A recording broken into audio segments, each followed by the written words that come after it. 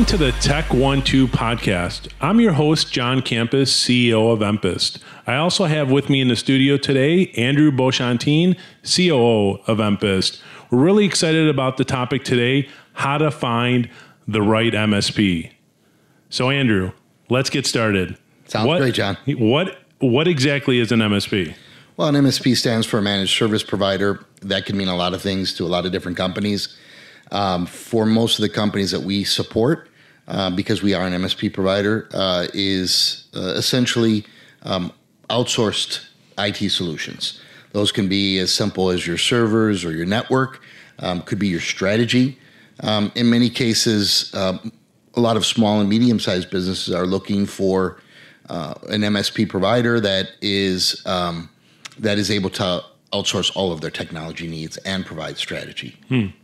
So on the MSP front, that's unlike a break fix or just IT provider, correct? Yeah, absolutely. An MSP is still an IT provider, but the biggest difference between a managed service provider and a company that doesn't provide those services is primarily centered around break fix, as you mentioned. I have a problem. I need somebody to come and fix it.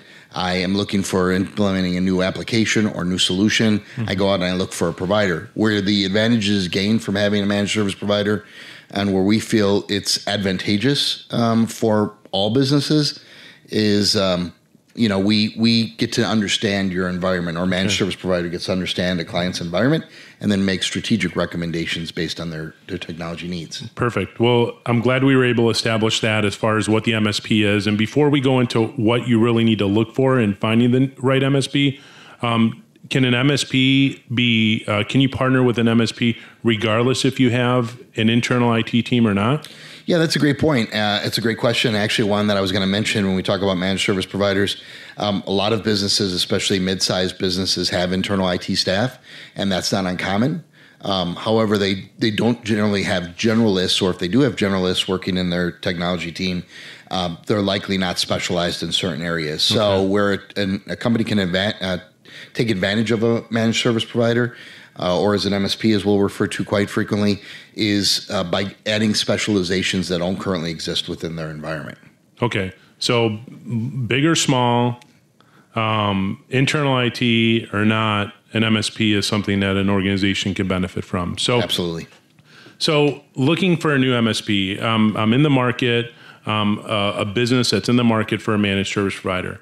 What are some of the things that that someone should look for when searching and researching and doing due diligence on an MSP? Well, that's a great question. I mean, one of the first things you want to look for, are they established? Have they been in business more than maybe just a few years, or just are brand new, a startup? Do they have an established reputation in the marketplace? So that's very, very important. Have they been around for a long time, and have they been providing MSP services?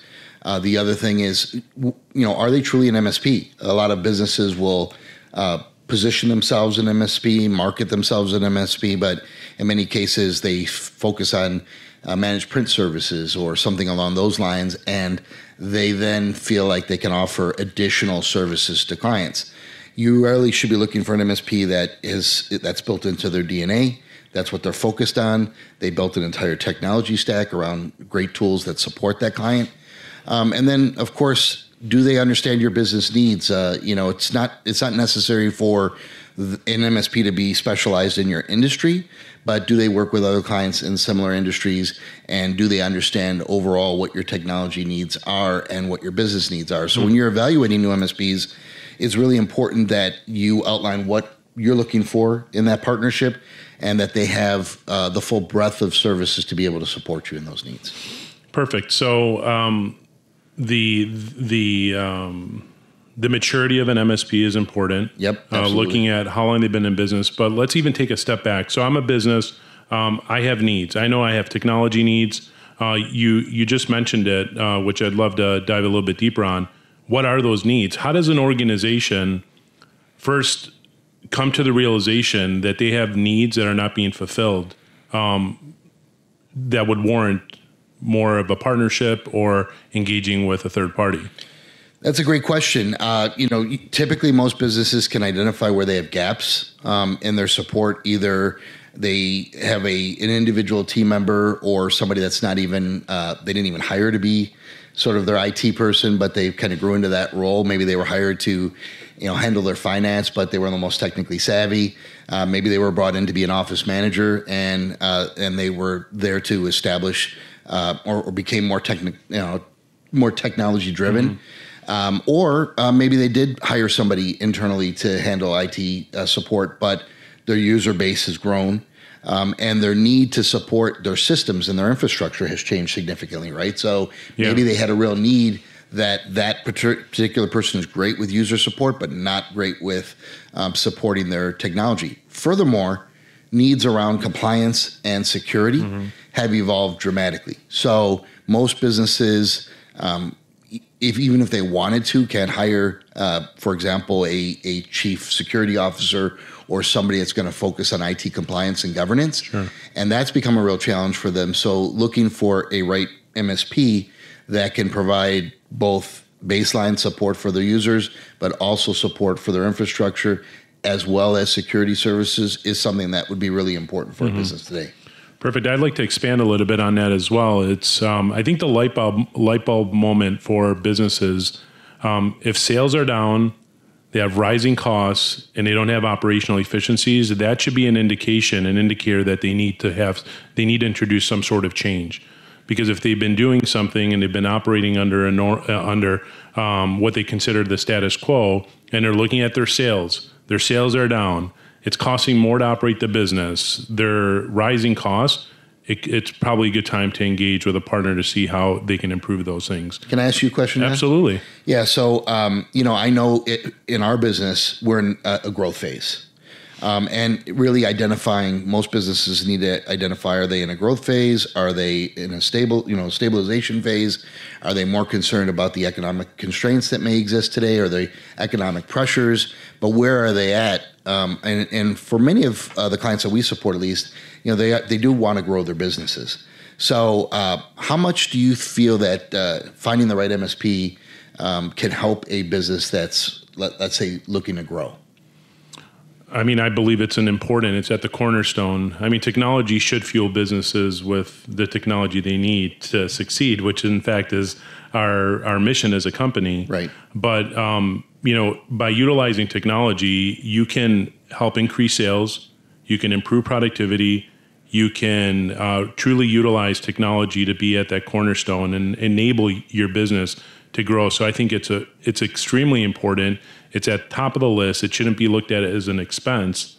It needs to be looked at as an investment to the future growth of the business. So it's extremely important in my opinion. And I mean, we've seen it with clients that we support today.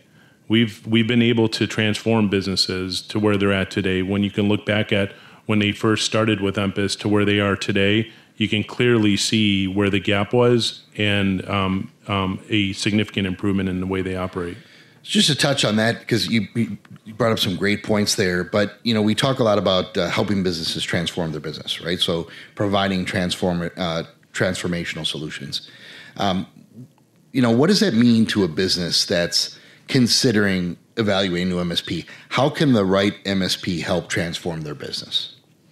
Well, they can help in many different ways, depending on what the needs of the business are, what maturity the business currently has, the operational maturity of a business, to see where the gaps. I mean, an MSP, when you're looking to partner with an MSP should be able to help you identify the current state of where you're at and have discussions with you as far as where you want to be. And why that's extremely important of where your vision is as a company, where you want to be in the future, because then you can operate in the gap. And operating in the gap, you'll see transformational solutions that are being introduced by the correct MSP. Right. Now, MSPs are not created equal and businesses are not created equal. You mentioned a couple things about technology stack and why it's important to work with an MSP that has that's mature, that's been around, that has a proven track record. Why? Because you don't want to work with a company that hasn't done it before. The partner that you work with, they should be able to show you that they've done it before, so you're not the first person that they're doing it with.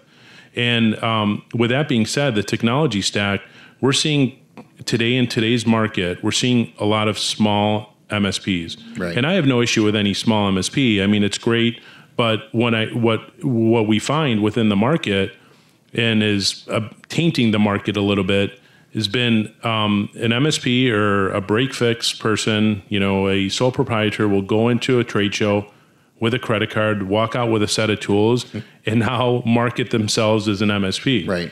And businesses don't have the knowledge. The consumer isn't knowledgeable enough to understand the difference between one MSP and another.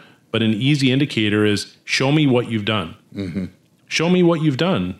And if you can show me something that you've done that's very similar to where I want to be, then that customer and business should want to work with them. Sounds great. There are several things that you mentioned that just trigger more questions than just even our own conversations in the past. You mentioned it is very easy. So the barrier to entry to being an MSP is not great, right? Because there's best in class tools out there that they can use to support client environments. What is the mature MSP versus somebody who's just purchased these stacks? What is the glaring and major difference, and why you would want to explore that as far as the technology stack goes?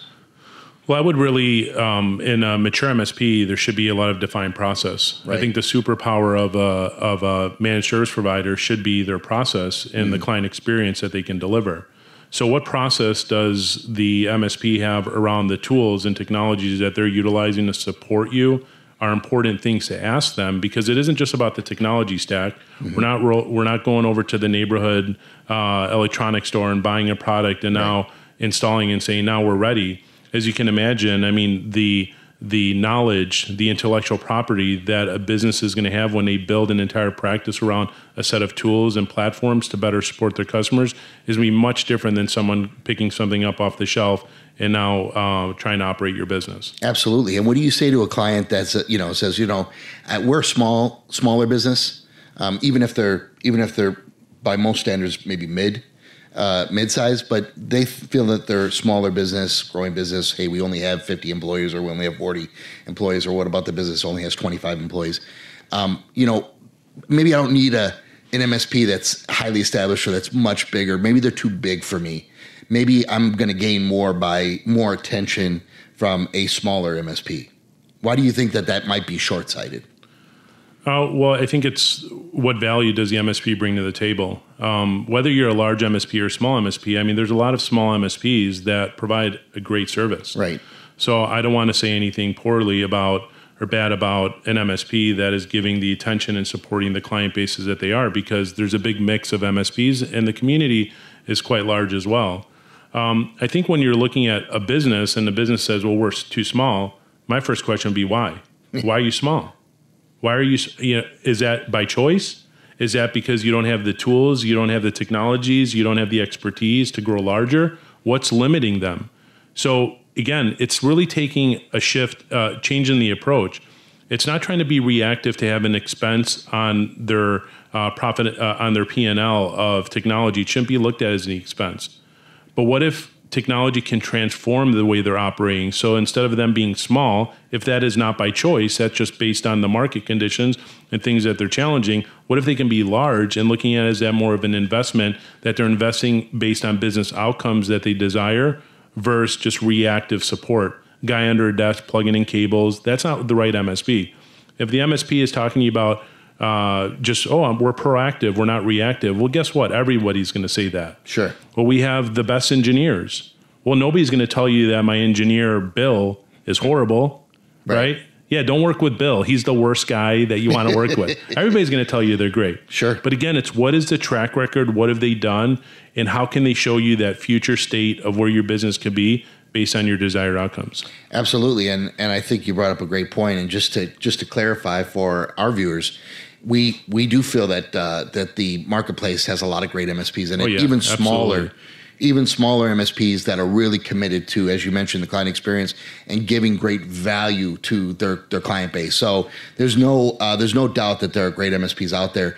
But one of the things that you should absolutely be looking for is, can that MSP, smaller or larger, scale with my business? Mm-hmm. Right? Isn't that one of the things that most businesses, as you mentioned, especially if they're in growth mode, how do they help us scale and stay committed to our growth?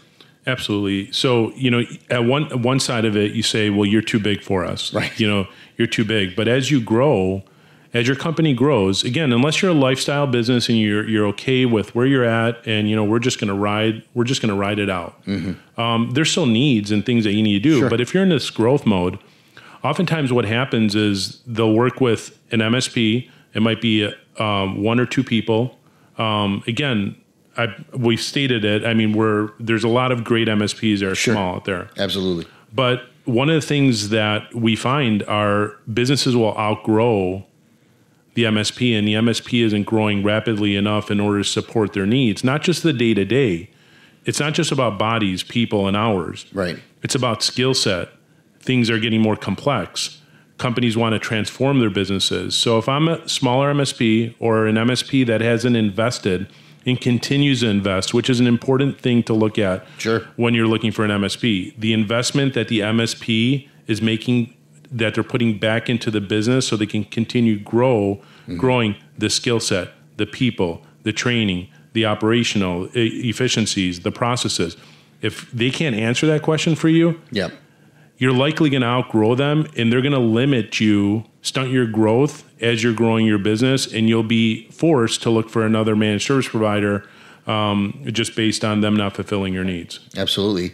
I mean, a great question to ask is what is your, ask an MSP is, what is your practice approach on continuous improvement? Yeah. How are you investing in your business to continually improve, and how does that look to a client? Yeah, and show me, don't tell me. Right. Show them. When the MSP, when you're interviewing potential partnerships, talk to them. Show me that you've done this before. Show me what your process looks like. Show me what the onboarding looks like. You don't want to be, for lack of a better way of saying, a guinea pig in their learning process. But you want to be able to have them provide you the documentation. Show me your process for continual improvement. How often are you looking at it? What type of controls do you have in place? These are all important things that an organization needs to look at. Absolutely. Yeah. So, it's let's just look at looking at an MSP as well. And we talked about the technologies, let's say their platform of technology. Sure. But what about, how important is it to understand what technologies they're supporting as well? Like very specifically, is the managed service provider embracing cloud technologies? So third-party platforms, what's their familiarity on supporting third-party platforms? Maybe it's their CRMs. Understanding and aligning the MSP with the technology stack that the business has, but also with technology stacks that can help solve the problems that they're facing. How important is it to evaluate, the technology, the partnerships that the MSP has, the accreditations, are they gold partners with specific platforms? How important is that? Well, that's extremely important. And I mean, I think we've said it several times, but it truly is a partnership, right? So when you're evaluating a new MSP, you want to be evaluating it from the vantage point of, will this be the right partner for me today? And will this be the right partner to help me grow in the future? And the right partner will help drive that strategy and drive that growth, because most businesses, quite frankly, are looking for an MSP that isn't, as we like to joke around about, Captain Obvious, right? Isn't just telling me the things that I already know or I can surmise or I think should be there, but what are the things that I don't know? What are the hidden landmines? What are the things that are going to become problems or issues or challenges for me in the future? And how can I turn those challenges into opportunities for continued growth and differentiation in the marketplace? So those are really important. So yes, obviously understanding what is the technology stack, but the reality is there are a limited number of platform tools that most MSPs will have. They may differ a little bit from the type of remote management, and monitoring tool that an MSP might use. But the reality is that the majority of the tools will be fairly similar. And as you pointed out, there's not a great barrier there. So what you really look for in an MSP is, what is their extension to the partnerships that they have with various manufacturers, with various vendors, and with various tools that many businesses are already utilizing currently. For example, most businesses are using Office 365 or Microsoft 365. What does this MSP have in terms of partnership level with Microsoft, and how can they take advantage of that partnership to provide greater depth and greater extension of support when needed, and or solutions when needed with that partnership? Do they have the highest level partnership with, in this case, Microsoft? If we are having an issue because we do run on this platform that is important for our business, what if something happens? How are they able to leverage the partnership that they have with Microsoft, that MSP has with Microsoft, to provide better support and quicker remediation when there are issues? So part of it is support related. Obviously, a big part of what you're going to be evaluating in an MSP is the level of speed by which we can provide support and that great customer experience and client experience. But the reality is what most businesses are truly looking for, at least most stakeholders within businesses are looking for, is how can you drive solutions and how can you leverage those partnerships to deliver recommendations and options to us to help us grow our business. Fantastic. I mean, so important. And it's a great segue into just the options. And let's talk a little bit about holistic planning and strategy. Sure. When looking for a new MSP, what should a business look for in an MSP when it comes to strategy and how they're driving strategy and solutions for their business? That is a great question. I think you're going to find that there are going to be, we love our acronyms in technology in general, but I think you're going to find most MSPs will have what they classify as a VCIO or virtual CIO. That's just a common title that is commonplace in the industry. So almost every business you talk to is going to say, well, we drive strategy by providing you with a virtual CIO, chief information officer, that's going to guide your strategy. And many businesses, especially smaller and medium enterprises, don't even have a CIO on staff. So that's very attractive to them and should be something that you're looking for in a practice that you're evaluating. Do they have a VCIO? I would say right out of the gates, if they don't have somebody dedicated to strategy on your account, that's a red flag. But most businesses, I think you'll find, small and large MSPs will have what they call a VCIO. You have to be a bit more discerning. What does that type of strategy being delivered to us look like? First off, is it a team-based approach, or is it one individual that's going to manage my entire account? There's very attractive elements of having one person, a single throat to choke. But at the same time, there are some disadvantages because there may be turnover within that MSP. That person may be gone. All strategy may have been driven through that person. So the first thing you want to be looking for is, are they taking a team-based approach, and what does that team-based approach look like? Do I have somebody managing my account on a day in and day out basis and managing some of our operational initiatives? Things like we need new switches, we need new servers, we need to evaluate potential migration to cloud. Those are things that we would consider more transactional. And then by extension, do I have somebody that's guiding our overarching strategy and providing transformational recommendations and solutions? And then do I have somebody that is there on a day in and day out basis just being an advocate for our organization and our needs? And you should have a team-based approach. You should be looking for an MSP that has that type of team-based approach, because now your reliance on a single individual to drive all strategy, manage all types of customer needs and concerns, as well as I need to order a new laptop for a new hire, or I need to, we've identified that we need a battery replacement for UPS, or I need a new switch. Can somebody drive that on a regular basis without having to necessarily make that the focal point on our strategy? Yeah, I mean, having this team-based approach, I mean, we've seen it, and I know our customers have really benefited from that. So just better understanding how the MSP is driving strategy for their business is very important. It's a very important aspect. And, just for, I really want to dive into a few other things for the audience to make sure that, we're giving them all that information in order to find the right MSP. Can I add something real quick, though, to that? Because even some of the largest MSPs, and we've had a great opportunity to meet and work beside and get an understanding of how different businesses approach it. Even some of the largest MSPs that are out there still have a VCIO that's driving strategy, but that VCIO may be doing everything for them: account management, strategy, customer advocacy. And again, that might seem good on the onset. The challenge that it presents is the version of attention. So really, you want to be evaluating that when you're looking at MSP. Do I have multiple individuals supporting my account? Perfect. Yeah, I mean, and it's important because it's a partnership. In a partnership, we see that as it requiring two equal parties committing to that partnership. And we're dealing with people. We talked a lot about the technology, but an important piece of this is the people. Sure. And because we have people working on these technologies, not that technology is not prone to this, but there could be failure as well. Yeah. So accountability. I really want to dive into accountability. When you're evaluating an MSP, understanding what the accountability is that they have for the partnership within the organization and how they take corrective action is something that's very important. I mean, based on experiences, when we look at this, it's what's the continual improvement? We talked about continual improvement.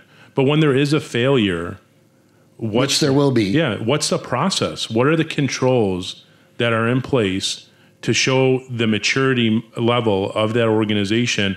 Will they take ownership? Will they respond accordingly? Will they take corrective action? Will they implement safeguards to mitigate that from occurring in the future? Because, as with any type of relationship, there's going to be goods and bads of the relationship. It's not always going to be good with any type of relationship, whether it's personal or business. Yep. But accountability is something that when you look at it, if you're, in evaluating MSPs and you can sense that they're not very accountable. Again, they don't have a process in place. You're asking them questions and they're not able to respond to you with documentation. This is exactly how we do that. If it's on a whim, if it's just, if they're telling you that, chances are they don't have the things in place. Yep. And they're going to be working and putting those things together when they're reactive to situations happening. Absolutely. Yeah. Just to extend that, Yeah. I mean, you a few quick questions you can ask an MSP to evaluate whether or not, to differentiate is, do you have an incident management process in place? Incidents can be anything from we didn't follow process internally to what we would classify as incidents. There's some type of an interruption to a service and or services and to the team, and users or departments within your organization. So what is your incident management approach? Does it follow basic, what we would classify as ITIL standards or infrastructure technology, infrastructure library standards that are built across the industry from an IT service delivery management standpoint? Do you have a change management process in place? There are going to need to be changes in our environment. The changes could be as small as we're implementing or deploying a new switch. There need to be new configuration. And how is the documentation managed, right? So do you have a documentation management system? Every MSP will tell you that they do. But what does that look like?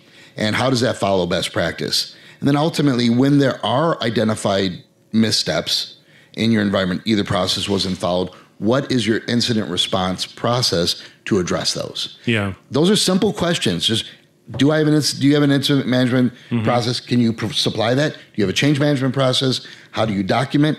And what do you do when you have mistakes within your processes? All those things are extremely important, and it looks like we're running out of time here. I mean, did it already fly by? Yeah, because I feel like we go on 10 different. We can go on this all day. I mean, a couple other things that a business should look for. Just understand the maturity of the business. Those things that you just mentioned are extremely important. Compliance is important. Supply chain risk is important. SOC certifications are important. Yep, absolutely. That's a big one. Cybersecurity. Understand what their framework is, what controls they have in place in order to mitigate any type of risk your organization may face as well, and just how they'll handle overall technology and technology improvement. Andrew, do you have any closing remarks here? I mean, I just want to say that, we've been an MSP. It's been built in our DNA at EMPIST for 23 years. And really, we identified early on in our life of our business that aligning with customer needs was really critical. So when you're evaluating MSPs out there, are they going to continue to make improvements? Are they going to align with you? And just one last question for you, John, though, because you brought it up. The SOC 2, Type 2, that's a certification we got this last year. Why is that so important to a business as far as a MSP that has that type of security compliance in place as an extension for their business? Just really quick, it's just that it's going to mitigate any risks that the organization face. Also shows that the companies and partners that they work with, that they have a security posture and controls in place that is mitigating the risk to the organization, which by extension will mitigate the risk to the company's customers and partners that they work with. Great. So it was a very extensive process. But that wraps it up for today. I mean, we'll probably have we got to have a part two. We might have a part two, part three, and but it was great having you in the studio today. If you have any questions on finding the right MSP, don't hesitate to reach out to us. So we hope that all the information today will help you find the right partner to help grow your business. Thank you. Thank you.